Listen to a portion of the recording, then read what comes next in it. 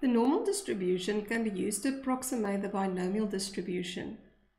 And this approximation works best if the sample size n is large and if the binomial distribution is symmetrical. That is when your success probability is close to 0.5.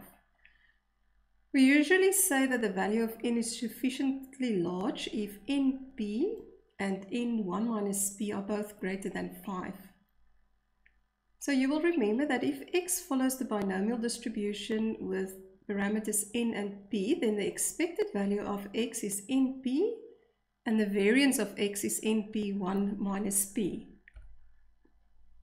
So from this we can now say that if x follows the binomial distribution with parameters n and p, then the distribution of x can be approximated by the normal distribution with mean np and variance np1 minus p.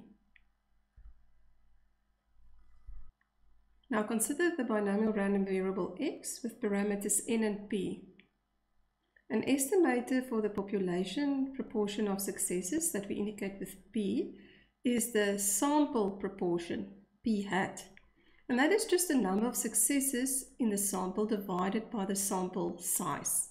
So p hat is equal to x over n.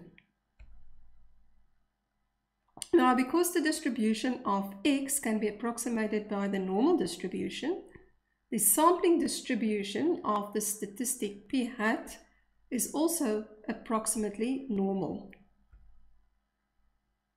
So we can now say that if x follows the binomial distribution with parameters n and p, then the sampling distribution of p hat, the number of successes in the sample over the sample size, is approximately normal with a mean of p and a variance of p1 minus p over n.